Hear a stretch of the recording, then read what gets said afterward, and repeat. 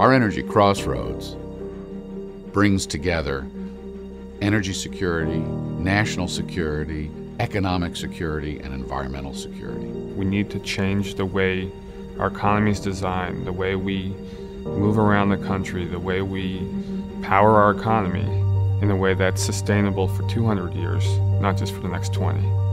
We've got to get on with it. We've got to break the gridlock over this and move forward with the choices, trade-offs, technologies that are required.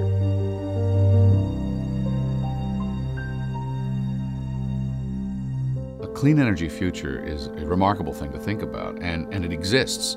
It means doing less of the really dirty stuff and doing that first. It means doing more of the clean stuff, and that's using more natural gas in place of coal for now. It means using more renewable energies over time. Renewables have a huge potential, but we have to be realistic. I have to think about how am I going to transition to that at a massive scale.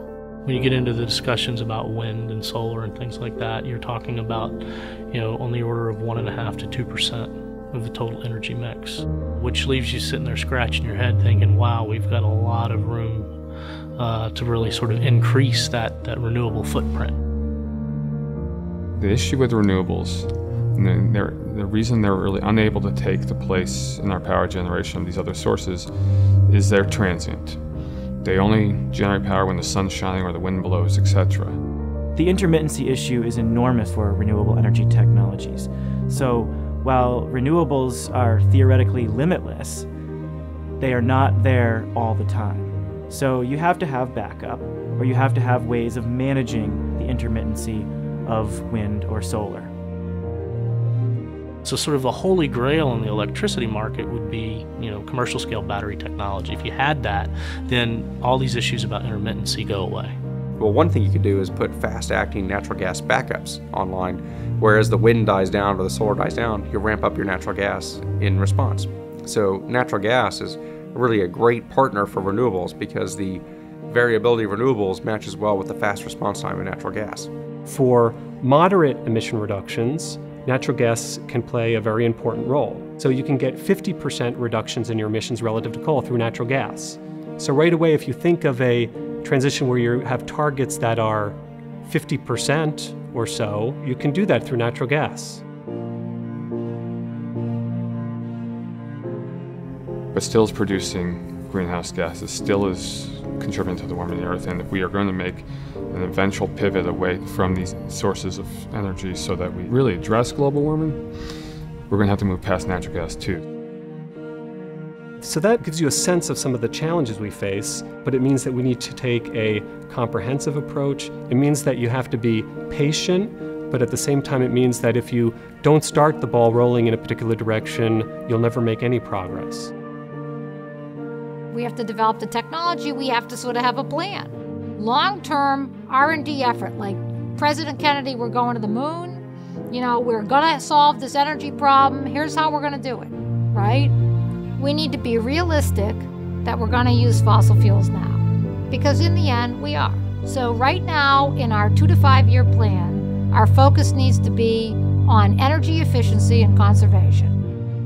Government has to regulate standards of energy efficiency right across the board, from cars through appliances to homes. The more difficult part is on the supply side, where we need more renewable energies and we need to make that work with our existing fossil fuels, and we need to change our networks in order to make that happen. What is at the other end of that transition? Where are we going?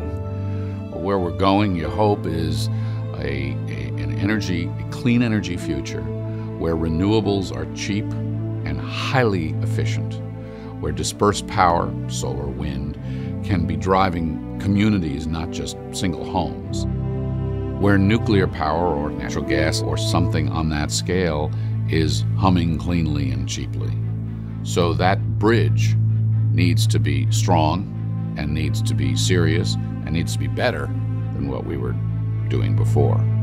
So then we think about how do you move from those greenhouse gas intensive fuels toward a system that's a lower carbon economy. You have to think about the fact that the installed infrastructure for this energy system has been put in place over many, many decades.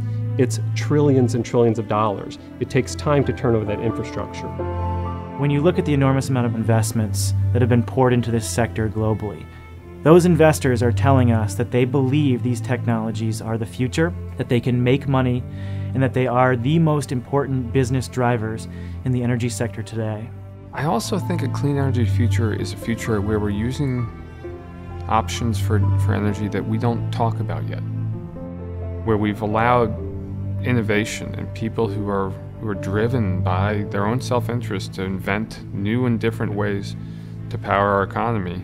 If those technologies include electricity storage, then renewable energy could play even a larger part, because then you could store the electricity that comes from the wind or the sun and use it when the wind wasn't blowing and the sun isn't shining.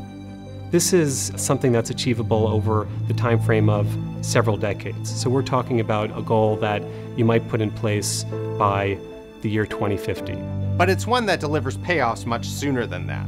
There are steps we take, we become somewhat less vulnerable over time. But in the end, if you want to get to a system that is not putting out carbon dioxide in the atmosphere, that's not dependent on global oil markets, that is a very long time off in the future. You know, in spite of everything, I'm optimistic. Think about 20 or 30 years ago.